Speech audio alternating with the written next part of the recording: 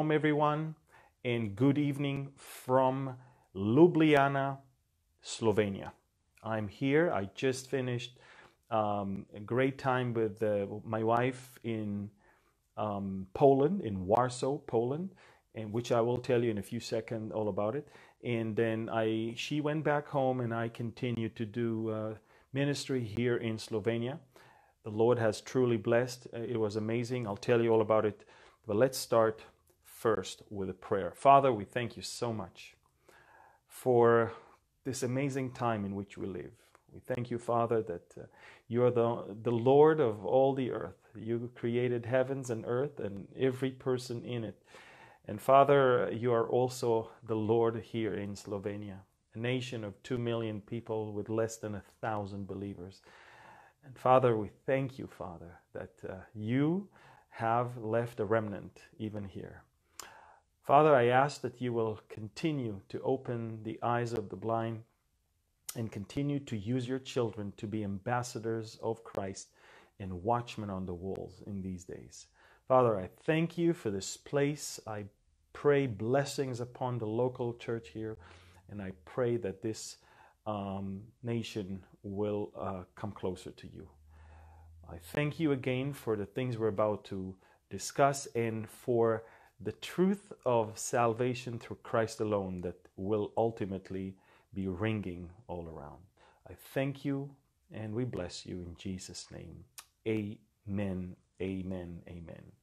Well, shalom everyone again. This is Amir Tsarfati and I'm here live from Ljubljana, Slovenia. This is the capital of a nation that is only 2 million people, 300 kilometers across from one place to another. It's a nation that is surrounded by Croatia in the south, Hungary on the east, Austria in the north, and Italy on the west.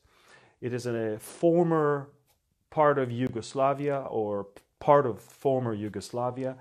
And wonderful people. And I was shocked to hear that out of 2 million people that live here, less than 1,000 people are born-again Christians. And there are not too many churches, and the churches here are very, very, very small. And that's why I was pretty shocked yesterday when I arrived. I arrived Friday night, and we drove to Maribor. This is the second largest city, and I was shocked that, and they prepared me. We have a small church of 50, 60 people, and I thought, I don't care. I don't care. The size of churches, in fact, it excites me to come to a small place, and excites me to come to a nation that is not really acquainted with the Lord personally, and the ministry is I'm thankful that so many people are helping us because we can go to places like that, to countries with small churches, and we are not a burden on them. So here I am coming to the church, and to my surprise, there were about 170 people last night. Actually, it was in the afternoon. And the reason why I was surprised, in a nation of nearly 800 believers, to have 170, of which 160 were locals, local Slovenians. Some came from Germany. There was an exchange student from China, one from Canada. Several friends came from Romania and also from Vienna. But I was blown away by the fact that of the 150, 160 locals, this is almost 20% of the local believers in a whole country, and they came to listen. I gave 2 messages, and then I gave my testimony, and I heard amazing stories of people who were touched, and it was amazing. It was amazing to see how humble they are, how hungry and thirsty they are. So last night I spoke 3 hours, or maybe 4, I'm not sure. And then this morning here in Slovenia, I taught the Sunday morning service in that Emmanuel Pentecostal church. No, it's not the Pentecostal you would think. It's very much things are in order, and it is Pentecostal, but it's not the ultra super charismatic where some weird things happen. And it's very interesting because I gave the message. This is the first time I teach on a brand new message that I put together. It's called the Book of Life, and it was well received. But I was shocked to find out that at the end of the message, when I stepped down from the stage and I came to say goodbye to people, I was surrounded by a group of at least 20 young people who asked me questions almost for 30, 40 minutes. And it was the sermon after the sermon, I call it. And I'm telling you, I wish every nation will have youth like that is so hungry and so thirsty to learn more. Then they don't have any problem approaching the speaker and asking, and it was amazing. And I think every nation should pray that the youth of that nation will be so hungry and thirsty for the Word of God. So I was so blessed. In fact, the response to another invitation to Croatia 2 years ago gave birth to this one. Again, the churches, when they invite me, they are shocked that we say yes. At least the one in Croatia didn't expect the yes from me, and because they always think, the numbers. Can we afford flying him? Can we afford putting him in a hotel, whatever? And we always tell people, guys, if the Holy Spirit leads me to go, we take care of everything. You don't have to worry about anything. And so I showed up in Croatia, and they were so amazed, and it was beautiful. And then some people from Slovenia came to the meetings in Croatia because it's a neighboring country, and they invited me to their country, and that's how this one was born. And out of this one, more will be born in other places in Europe. And this is just amazing how God, and the thing that came to my mind is how God told Elijah that he left some remnant that did not bow down to the Baal. So Europe is atheist, Europe is godless, Europe is in dark place. I see that in the eyes of people. But God left a remnant, and they are hungry and thirsty for the Word of God. They are so excited, and they need encouragement. And I am so blessed to be able to go there and share and teach and encourage them. And so thank you all for your support and prayer, because that enables me to do all of these things in so many parts of the world, such as this one, and be a great encouragement for the brothers and sisters. And quite a few non-believers also came, and from what I heard, they were very touched by the message, and they had a lot of thinking to do. So it was good. So thank you. Now, I told you that I came to Slovenia just after I had a 4 or 5 days vacation with my wife Miriam in Poland. Both me and Miriam have some Polish roots. Miriam's dad was born in Italy on the way to Israel to Polish parents who survived the Holocaust.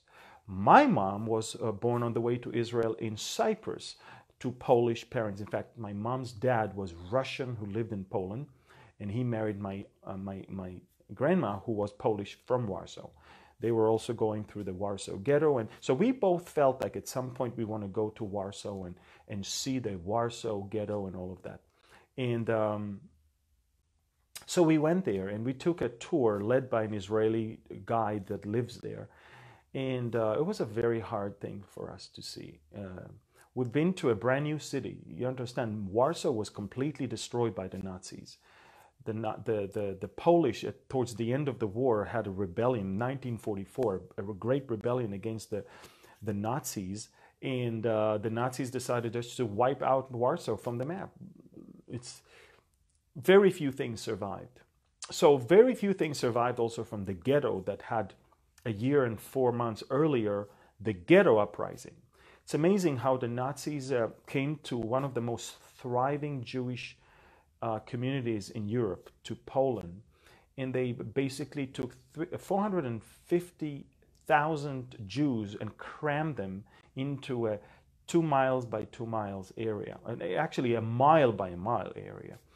And 100,000 of them died just from the weather condition and poverty, and of course hunger and diseases such as typhus. But the rest of them were transported to the death camp of Treblinka.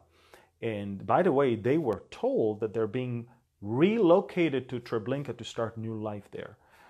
They were told that they're going to be just relocated. It's a relocation, that's all. And they fabricated some postcards that the relatives are sending, that everything is great, everything is beautiful. But some people suspect that something is wrong there.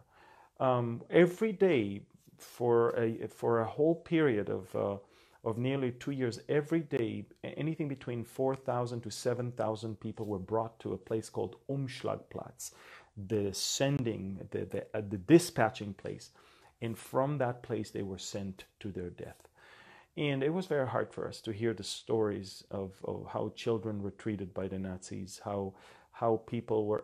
It's amazing. We saw a street that was just a regular Polish street, very high-end street, that was like an enclave between the two parts of the ghetto, the small ghetto and the large ghetto. And there was a wooden bridge across. The Jewish people had to live either here or here, but they're not allowed in that street. So they would go up and look at heaven and go back to hell. Come out of hell, look at heaven and go back to hell. It was unbelievable. And why is the reason why I'm saying that? Because we were told that even today, when you go to those tours, some Polish older women and men are coming out and they're saying there was no Holocaust, it never happened. I saw with my very eyes a writing that says Juden raus in German, Jews out.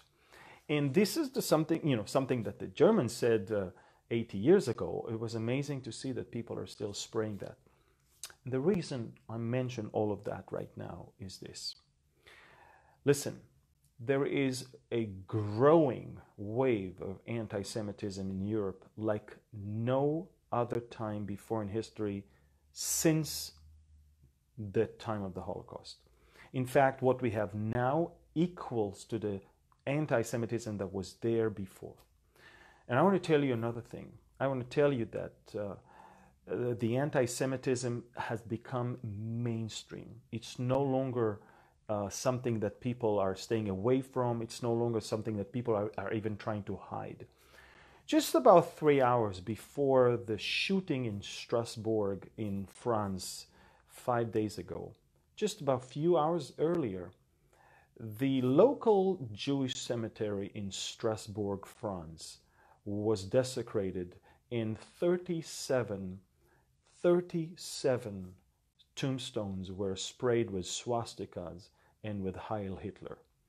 This happened in Strasbourg, France, 3 hours before a Muslim shot to death 4 people, and amongst them, one of them was a Thai tourist, and while shouting Allahu Akbar.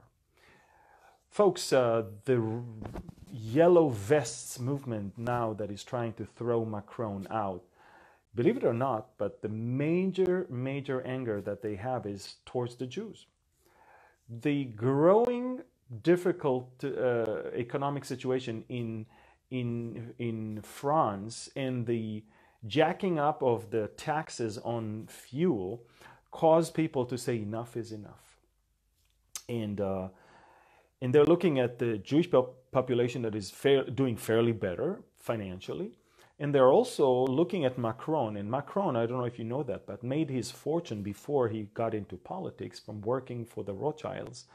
And also he was backed by and was somehow taken as under the custody of several very wealthy Jewish people who are very liberal and left-wing in the political movement in France. So Macron was almost perceived as a puppet of Jews. That's how they viewed him. Then they looked at the rest of the Jewish population that is doing pretty better than others in the suburbs of the cities. And so they're saying, you know what, it's a Jewish scam, it's a Jewish thing, and now all the anger is coming against the Jews. And it's very interesting because France of today is not France of 80 years ago. 80 years ago, it was the built-in anti-Semitism related to religious anger and many more. But this is now a combination of the old type of anti-Semitism combined with the radical Islamic anti-Semitism, and you get all together, and of course you've got the financial situation there that is not doing well, and this is a time bomb basically.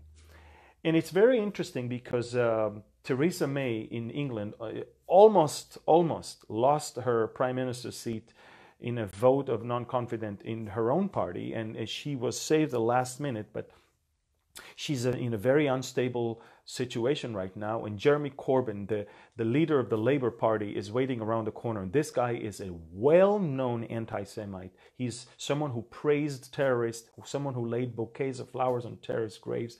He hates Israel, he hates the Jewish people. And if, God forbid, this guy becomes the Prime Minister of England, England is no longer the ally of Israel. You understand that? So we are seeing a growing wave of anti-Semitism right now that is all across the United States, all across Europe, and in many other places around the world. And I was asking myself, is that really something that is somehow playing a role in Bible prophecy? And I was thinking especially about Europe, because as you all know, I believe that the Antichrist is going to rise from Western Europe. And I realized that the Antichrist literally will rise from the chaos of Europe to bring hope to the Europeans. But he's not into pleasing the Jews in Europe. He's into making sure that the Jews will all go to Israel, and so he will please them there by allowing them to build a temple. And eventually, while they're all there, he goes into the temple and declares himself as God. I was just thinking about how Europe is causing all the Jewish population right now to leave. Israel is actually going to absorb more and more and more immigration from Europe right now.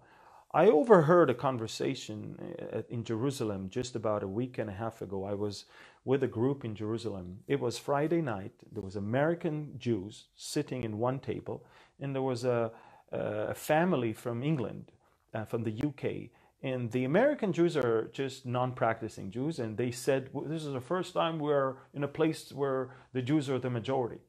And then they talked to the British family, and they said, how is everything in now, this is look, I'm the only Israeli there. I'm the Jew, I'm the Israeli in Israel, and I watch two Jewish families, one in America and one in England, talking about how it is to live as Jews somewhere else. And the British Jew said, I believe that within 10 to 15 years, there will be no Jews left in England. We cannot tolerate it. We cannot go on like that anymore. And the American Jews were very, very surprised. And I looked at them and I said, why are you so surprised? I mean, anti-Semitism is all over America as well. I don't know if you know that, but there's a huge movement of neo-Nazis right now in the United States of America. So many anti-Semitic things are being done. And by the way, most of them, as of now, at least in parts such as New York City, are not done by Trump supporters, just so you know. They're not even by white supremacists, just so you know. But the thing is that I'm trying to say is that we're watching an amazing rise in anti-Semitism all across the world. And it's going to play a very significant role in Bible prophecy. I believe that the Jewish people will literally have to return to Israel, and it's in Israel that there will be so much stress and so much distress and so much attacks that they will eagerly wait for a Messiah. And when he will rise, the Antichrist, of course, and they will accept him. So it's going to be very, very interesting. I wanted to tell you another thing that happened a couple days ago. Australia, for the last few months, the Prime Minister of Australia, whom I heard is a born-again Christian, Scott Morrison, he was contemplating on recognizing Jerusalem as capital. He actually even talked to President Trump about it. But honestly, that's not the baby we were praying for. What he basically declared yesterday, actually, you know, they say he came to bless and he actually found himself cursing. That's what happened. He basically said, we declare or we acknowledge West Jerusalem only as capital of Israel. And we believe that East Jerusalem will be the future capital of the Palestinian state. We believe in two-state solution, blah, blah, blah. Now, why I think is so bad? Look, you don't have to convince anyone. By the way, Russia, way before America, Russia already recognized West Jerusalem as capital of Israel. The Russians, you can go online. I want you to go online and check. Russia recognizes West Jerusalem as capital. They did that before America even recognized Jerusalem as capital. Russia said West Jerusalem. Why? Because it's a common practice to say Jerusalem has to be divided. And if you want to stay friends with both, you will say this half is yours and that half is yours. That's it. Believe it or not, but the Palestinian, that's the revolutionary thing that President Trump did. What people don't understand, there's so many people that went ahead and accused Trump for dividing Jerusalem. They don't understand one thing. The revolutionary thing about Trump's declaration was that he did not say half of Jerusalem is the capital of Israel. He basically says all of Jerusalem is the capital of Israel. And if that's not enough, he also, listen to this, he shut down the American consulate in East Jerusalem to say we don't believe in two parts and two entities. One city, one sovereignty, one embassy. And if you, Arabs in East Jerusalem, wants to get some services from the embassy, then go to the embassy. There is no longer any consulate in East Jerusalem. America officially recognizes all of Jerusalem as the capital of Israel. That's the revolutionary thing. And this is what we were hoping that Scott Morrison of Australia would do. But what he did, he caved in to the Muslim pressure and to the warning of the Arab League and to his own security services that told him that all hell will break loose if he will say something like that. Just like they did to Trump. But Trump, the difference between Trump and the rest is he could care less. He's not afraid. He knows that there's so much deception. He knows there's so much corruption. He knows that if he believes in something, he needs to go all the way and do it. And that's why I appreciate him so much. And so the Australian recognition is very lame. It's very politically infected by, I would say, fear. And I did not expect that, honestly. And honestly, I would say, I wish they didn't say anything, because now they officially recognize Jerusalem need to be divided, whereas before they didn't say anything. So that's my point. Regarding Hezbollah, we just uncovered over the weekend a fourth cross-border terror tunnel of the Hezbollah. They don't know what to do, folks. We are holding the map of all of their tunnels. You know, even in one hotel room where I'm staying, if there was one tunnel, I would never know where it is under. Can you imagine a vast area of hundreds of kilometers? How would you know where to start drilling? We know where to drill because we have the plan. If we were able to, from the heart of Tehran, to take from out of 12 or 20 different vaults, all of Iran's secret nuclear archive, it's easy for us also to get our hands on top of the Hezbollah plan of underground tunnels. And that's what we have. And they are so frustrated. They're so frustrated because so far they failed to execute their plan to arm their stupid, dumb rockets with GPS to make them smart and precise weapons.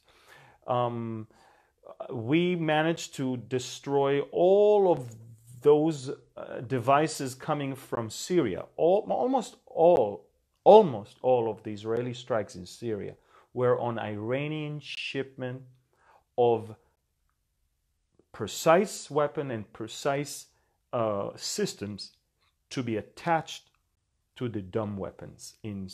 So what happened is the Iranians decided to build a factory of weapon precision and GPS-guided missiles in the surroundings of the airport of Beirut in Lebanon. Israel is warning the Lebanese, watch this, we just uncovered tunnels. That's an act of war. We reserve the right to react and respond and strike if needed. And we already told the Lebanese government, if you're not going to stop Hezbollah's attempt to arm themselves with precise weapon, we are going to strike. And so we passed that through the French and through the American ambassadors in Beirut. And it's going to interesting, actually by making the discovery of the tunnels public, we bought ourselves two things: the right to attack Lebanon if we needed, and we also embarrassed the Hezbollah because they're now not sure, okay, who's the mole? Where is it? I mean, obviously, if they put their hand in such a secret plan, some of us are actually informers of the Israeli Mossad. That's quite an amazing thing. And I also want to tell you guys that we were in Poland, and by the way, we had a great time. We needed that time, and we had a great time. We really enjoyed it. But while we were there, in another city in Poland, there was a city called Katowice. There was another climate change convention. They're just relentlessly dealing with that. And they say that they finally reached an agreement how to successfully once again revive the Paris climate change. They reached some agreements, some steps. Now, let me remind you something.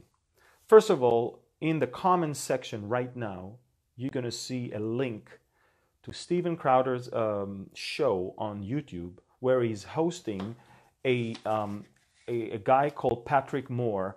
He's a Canadian doctor who is a scientist, and he was one of the founders of Greenpeace. And he's exposing the whole climate change scam. He's exposing that. And he's basically saying it's all about money. It's all about budgets. It's all about inflating numbers so people will. And this is, by the way, I believe, and I've said that for the longest time, I do believe with all of my heart that the climate change is the trick of the enemy to bring about a one world government. And why?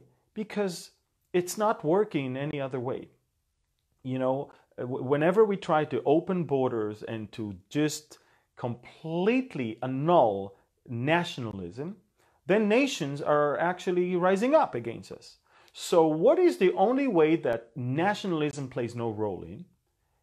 Protecting planet Earth. So what we need to do is push the agenda of climate change. Tell the whole world the two things. Tell the world that temperatures are rising, the Earth is getting warmer, but also tell them that the increasing use of CO2 in fossil fuels is the cause of it. Now, the same Patrick Moore said something very interesting. It's almost like saying that there is a great connection between shark bites and ice cream consumption. You're probably asking yourself, how come? Shark bites, ice cream consumption? Well, yes. At the same time, ice cream consumption grows higher, shark bites are actually, cases are higher. And so you can conclude that every time you eat ice cream, the sharks are coming to bite people. But that's a dumb conclusion, because the third factor is that summertime is when people go to swim more and eat ice cream more. And that is why at the same time people eat more ice cream, there are more shark bites. That's it. So what happened is we have global warming. I don't deny that. Everybody can feel that. And we have increased use of CO2 that because of the use of fossil gas. But the connection between the two has never, ever been proven. And let me tell you another thing. The warming that we are going through right now started in the 1700s. Nobody used CO2 emission in the 1700s. In fact, the warming got so much in the 1700s that in 1814, the Thames, the river in London, stopped freezing. From 1814, it's no longer freezing. Now tell me, if it's in 1814 getting to a point where it's so warm that it stopped freezing, is it really because we use so much carbon oxide, CO2 and all that? Are we crazy? I can tell you one thing. The making, and I can tell you another thing, okay? Now everybody says it's a consensus. Everybody believes that the use of that greenhouse gas causes the global warming. Well, consensus, until Galileo proved that Earth is not flat, the consensus was that Earth is flat. Until Einstein proved the relativity, everybody were against him. In fact, people were protesting against what he said until they found out that he was right. Well, the fact that there is a consensus doesn't mean it's right. It means that a lot of people might be wrong. And consensus, by the way, is not a scientific word. You cannot come and tell me there is a consensus, therefore it's right. No, it's wrong. Consensus can come when the media, which I call them the Medianites, is brainwashing people. So you get a consensus because everybody are sure that that's the right thing. They don't even check because everywhere around people speak the same language. But I'm telling you folks, go online. I'm putting in the comment section Steven Crowder's YouTube interview with Patrick Moore, and I want you to see from the 9th minute all the way to the 20th minute, all the way, he's speaking about that. This is just amazing, and I want you to know that.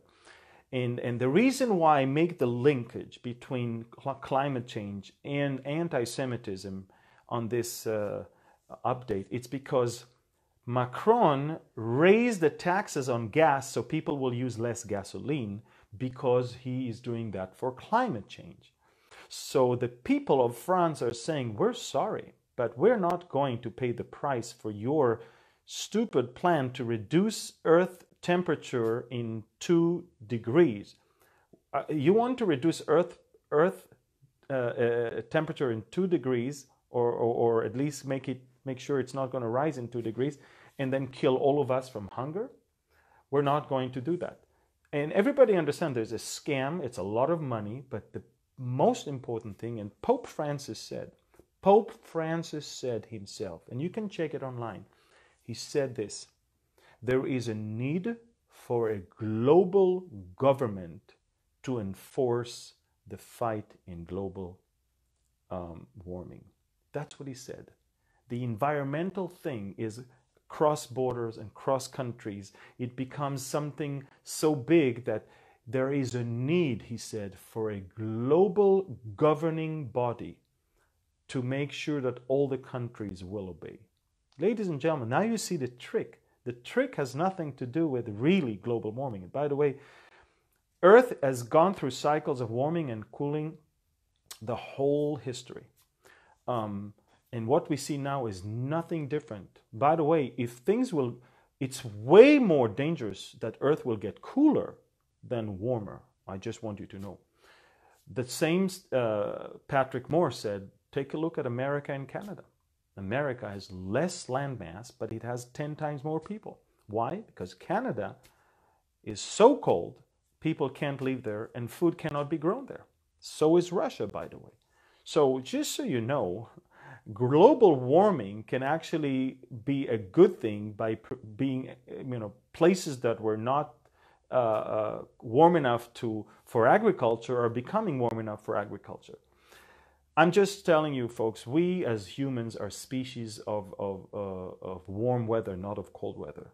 And people need to understand that. Now, again, it's a scam. Again, it's the plan of the devil. And again, it's part, as I said, it's part of the global effort to bring about global government to rule. And I'm not surprised why it's the Paris climate change agreement. As I said, I believe that Europe, France and Germany in particular, will be the place that will dictate the changes that will be in such crises, that will give birth to a savior, a leader that will eventually act as the Antichrist himself.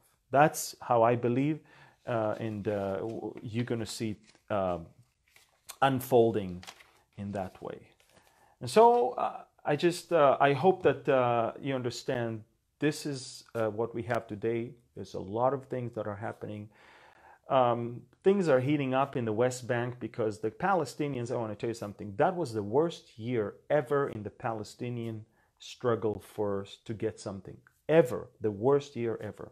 Not only that there is recognition of Jerusalem, not only that the embassy moved to Jerusalem, but also everything they tried to fight for failed.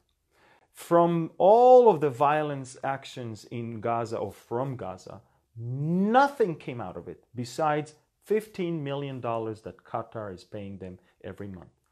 They literally sent people to die and to get injured and just did so much evil. For what? For $15 million a month. That's it. How tragic it is. And I want to tell you something. America, just so you know, your newly elected congresswoman, the Palestinian one, is planning on showing up to Congress for the taking oath to office, dressed like a Palestinian and swearing on a Quran. And she's going to remind you every day,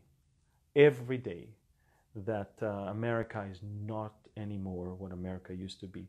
And every time you look at her, think about the great America that might not even come back to what it was.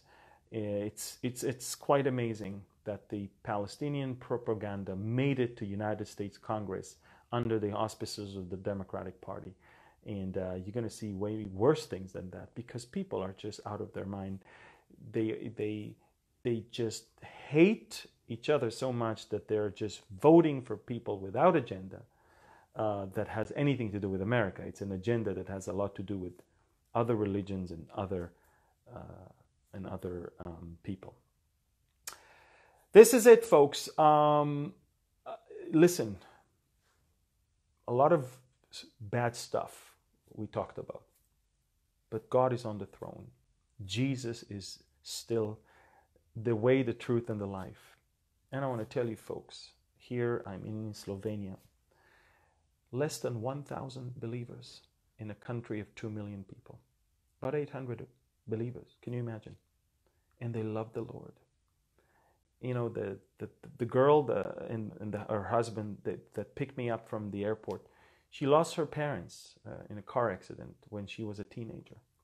She had to have her brothers and sisters growing up with their grandparents.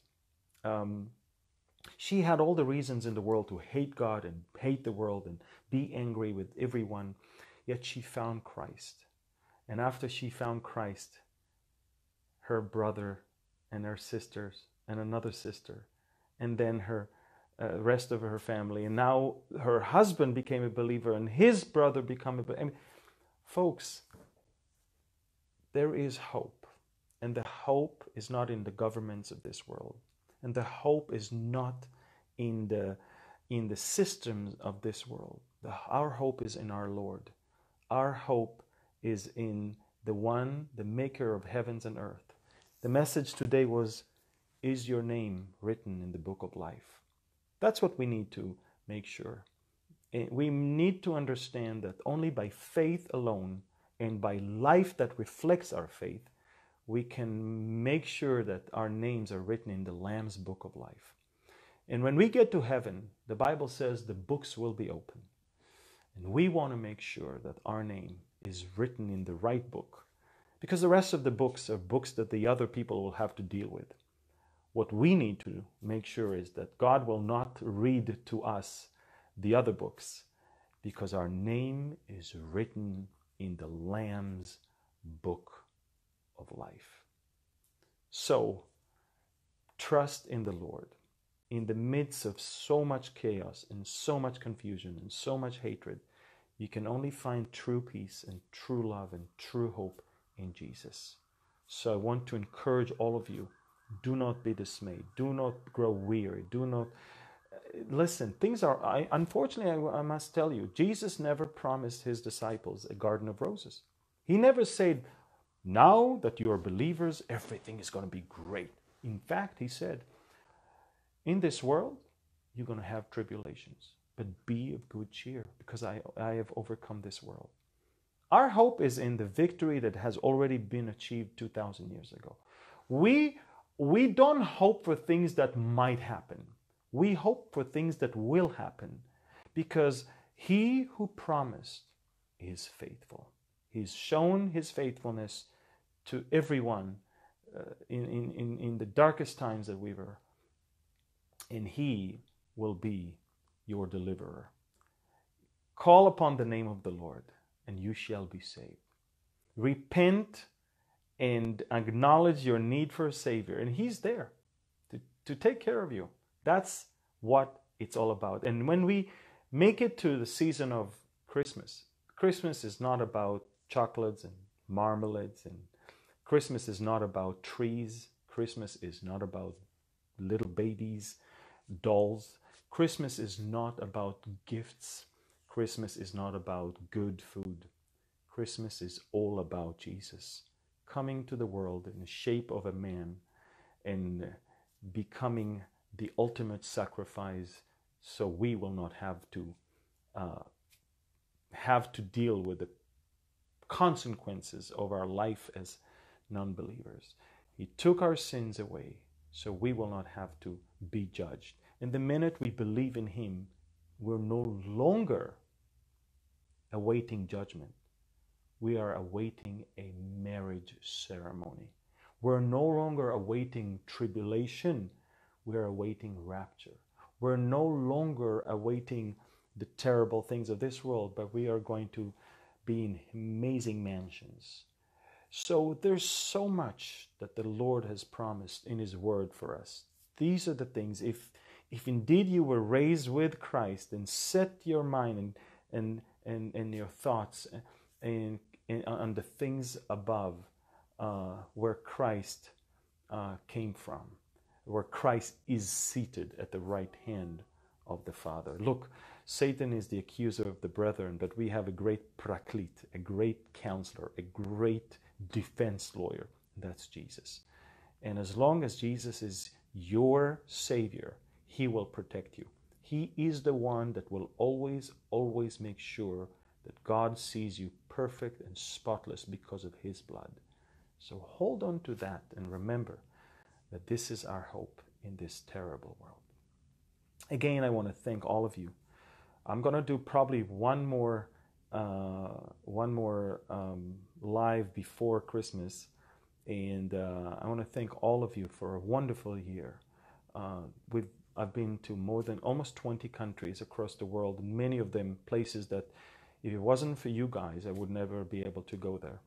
And lots of people got saved. Lots of people were encouraged. And again, it's an amazing opportunity to share the hope of the gospel in a very dark world. So I want to thank all of you for your prayers and for your support, because this is something that makes a great difference. I also want to tell you that our app received a new look. So you can download Behold Israel app on both Apple and Android. So go ahead and update it. I want to tell you folks that we have a new website, beholdisrael.org. And I want to tell you that if you want to see a picture of the sermon after the sermon today, go to my Instagram, Behold Israel. One word, Behold Israel. Follow and like, and go to our website, our Facebook, our Twitter, and our YouTube. Follow and subscribe. And we thank you again for everything. And now allow me to end up this update with the Aaronic blessing. Yevarechecha Adonai v'yishmerecha. יאר אדוני פניו אליך ויחונקה. יישא אדוני פניו אליך וישם לך shalom. The Lord bless you and keep you. The Lord shine his face upon you and be gracious to you. The Lord lift up his countenance towards you and give you shalom, give you peace. He can give you the peace that surpasses all understanding. It's a peace that the world cannot give, nor can the world understand. Only the Prince of Peace, the Lord of Peace, can give you that peace now and forever, here and everywhere. In the name of that Prince of Peace we pray. In the name of Yeshua, our salvation, we pray. Amen. Thank you. I love you. God bless you from Ljubljana, Slovenia. Next time I'm in Israel, I'm going to preach in my own church in Haifa next Saturday. Pray for me. You know, I can speak in so many places around the world, thousands of people, but in the small congregation that I belong to, it's probably always the hardest. So I need your prayers. Thank you. God bless you. And shalom from Slovenia.